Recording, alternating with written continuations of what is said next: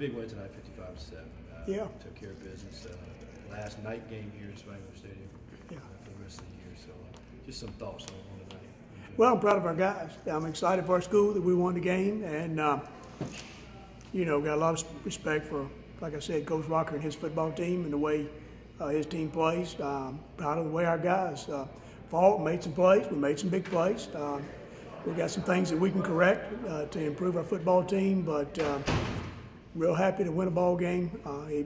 It could have gone a lot of different ways. I thought our guys stayed pretty focused. I thought they understood our mission, and you know, we also were able to play some young guys that allowed us to get some depth, and that's going to be very important to us as we go with injuries or other difficulties we might have. The young guys playing certainly should pay off as we go. So I was proud of those guys getting in, executing the play called, and one by one we went and worked out where we were able to get some stops on defense, and we were able to, you know, get some guys going offensively.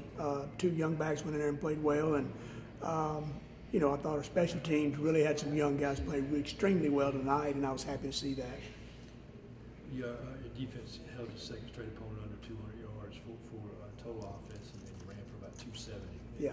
That's the kind of that makes you smile a little bit. That's what we want to do. You know, we want to play tough defense, and you know, we want to run the football and let Lucas throw it when it's our time to throw it, and not have to get in a match where it's throwing all the time. That's very detrimental to us, and we've got to keep fighting to run the football and be physical and find ways to do that. I mean, I think that's our niche. That's our greatest opportunity to win, and we're going to keep fighting to do it.